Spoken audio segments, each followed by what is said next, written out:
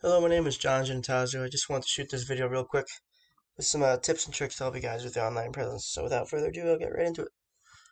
So I did search for you guys and I can't really find you anywhere. So what I'm kind of going to do is show you what your competitors are doing.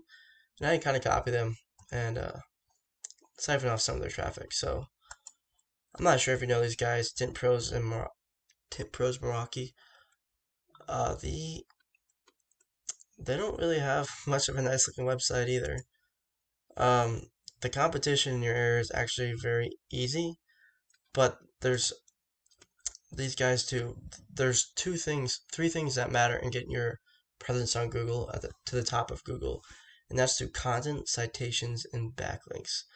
So I'll explain those as I go along. But content is anything on a website or related, pictures, and what they're saved as. So all this would be content. And Google likes to see anywhere from 1,500 to 2,000 words, depending on your competition. And the reason for this is so that you can fit in buyer intent keywords such as window tinting Milwaukee and window tint installers, and not look spammy, and to provide value for the user searching. So like these are all like kind of these are somewhat keywords. I always like to stick a location next to them because they're easier to rank for. But I'll show you these keywords in a minute and how much search volume they get. But Google likes to provide value for the user. So the more content you have on a website, the more likely Google is to show you to someone searching for a service in your area. So Wikipedia, if you've ever noticed that pretty much any time you search anything non-service related, Wikipedia almost always shows up. And the reason for this is because they have so much content, thousands and thousands of words of content on their pages, and it's providing the most value for the user searching. So that's why they always show up. And the second reason they always show up is backlinks.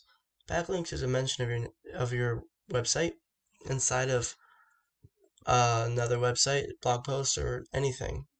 So not all backlinks are created equal. You can't put yourself inside of, let's say, Pizza Hut because it's not going to be relevant to your niche. Google actually goes through, it reads content on a website, and it's reading, it says, oh, this guy's talking about window tinting, and it's on Pizza Hut, and it's talking about making pizzas.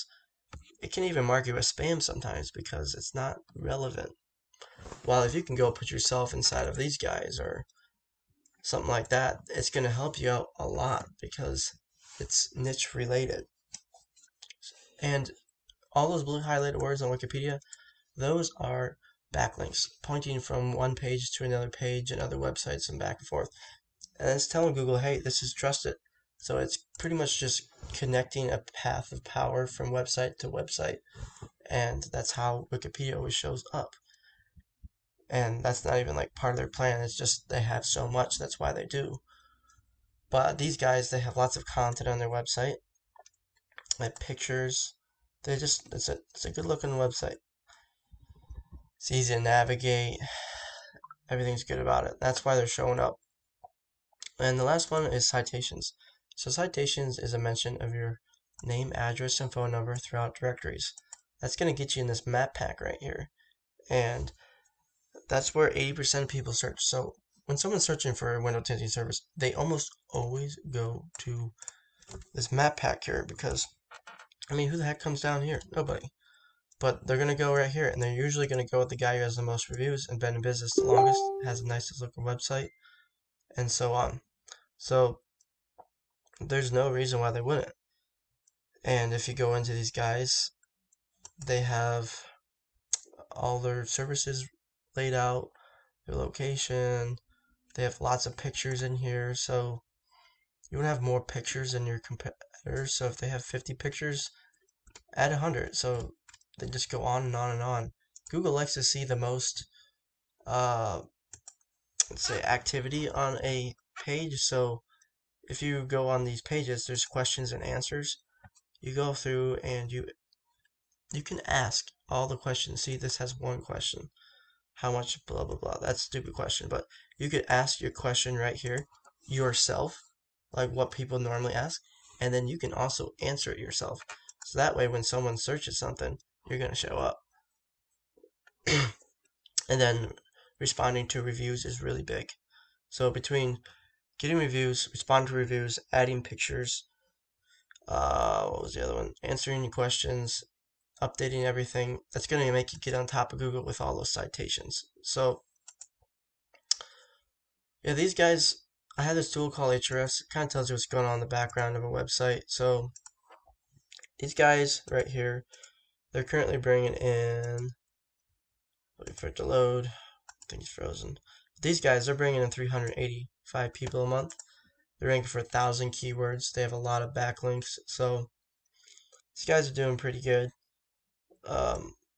Definitely easy to beat though.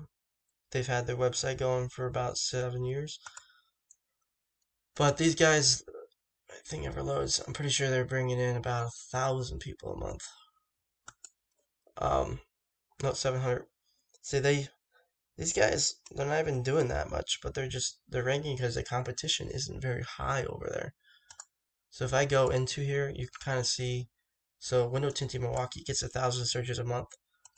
This KD means between 0 to 100, the amount of people ranking for it. So an 8, it's not too difficult. But there's a lot of, look at this, what Tint Shop Milwaukee, Window Tinting Pros Milwaukee, all 1,000 searches, 700 searches, 90 searches. You could rank for all these keywords and bring in all the traffic these guys are bringing in. And I don't know about you, but 700 people a month looking at your website is going to bring in a lot more clients than Facebook is. So, yeah, this content, citations, and backlinks. It's going to get you on the top of Google. If you have any questions, you could reach out to me and I can help you out. You can take these tips and tricks and do them yourself if you like. They're definitely doable by yourself. But I can help you out if you like. Just let me know what you think about this video. God bless.